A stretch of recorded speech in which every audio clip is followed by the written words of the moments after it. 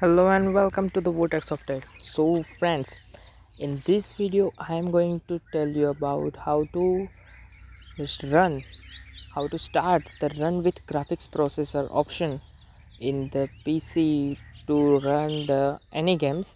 Specifically I am telling you for the FiveM, which is used for playing GTA 5 role play game. So now I make a video previously on how to get out of infinite loading screen 5M stuck on the blue screen video. So there is another one thing which I forgot to tell you.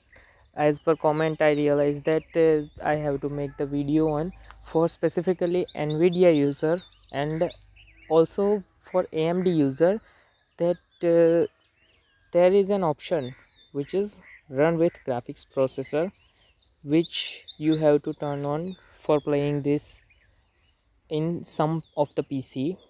So basically this is the issue in the ROG in some of the Dell PC also.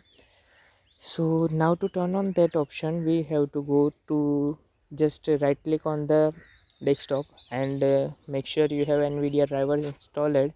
After that it will show the Nvidia control panel.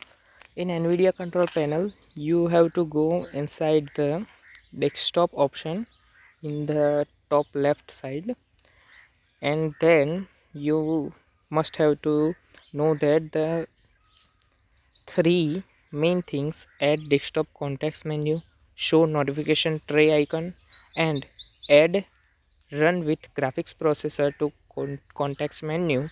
The three option must have to be available or must have tick marked, so you can easily run your game with the graphics processor. Now onwards process, watch my previous video which I made 5M stuck on the blue screen, which I refer in the last of this video. Thank you very much. This is all information, and stay tuned to the Vortex Software for more videos and more tips and tricks like this.